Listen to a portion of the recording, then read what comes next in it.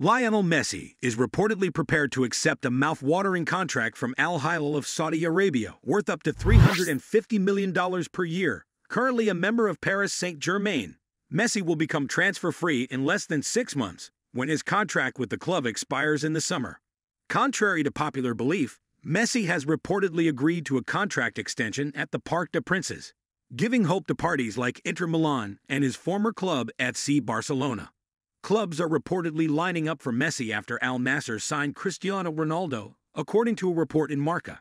Al-Ittihad is last on the list and is prepared to match Al-Hilal's offer. The player is still wanted by PSG, but no new contract has been reached with the FIFA World Cup champion.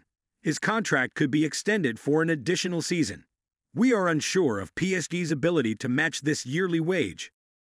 How can these clubs spend this much money on such legendary players? We can hear you asking. The Saudi Arabian government owns all of the soccer clubs.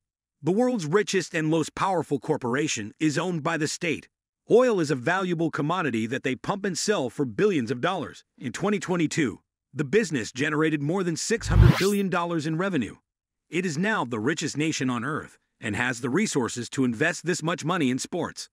The Saudis are reportedly willing to pay Messi a sum that would surpass generational rival Ronaldo as the highest-paid player in the world, according to Mundo Deportivo, which claimed that Al-Hilal is also trying to lure Messi away from League One. Ronaldo will receive about $210 million annually when he joins Al Nassr, a club that plays against Al-Hilal.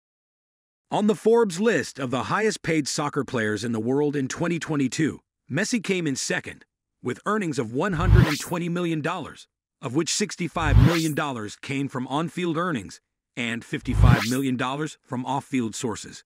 Third place went to Ronaldo, who had a total of $100 million, including $60 million in off-field earnings.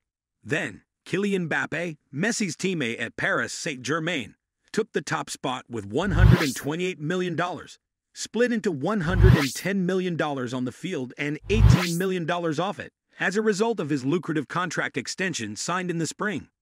It appears unlikely that Messi will accept Al-Hilal's enormous offer. After all, Ronaldo represents a significant difference. After a dispute at Manchester United, the Portuguese player was unable to find a new club, and after losing his starting position for his country at the World Cup, clubs weren't exactly lining up to sign him either. Instead, Paris Saint-Germain wants to keep Messi, and is putting together a proposal to keep him at the Parc des Princes for longer. Messi wants to stay in France for a longer period of time, according to French media reports, where he currently earns a net annual salary of about 41 million euros. With two of the greatest footballers of all time playing in their national league, Saudi Arabia would have a huge advantage in their bid to co-host the 2030 World Cup with Greece and Egypt. According to two different sources, cited by Mundo Deportivo, Al-Hilal is prepared to pay Messi 300 million euros, or as much as 350 million euros annually. It remains to be seen whether the Argentine would agree to move to a country with such different customs and a climate that is so complex in terms of temperature, according to the Catalan Daily, even though these are difficult sums to refuse.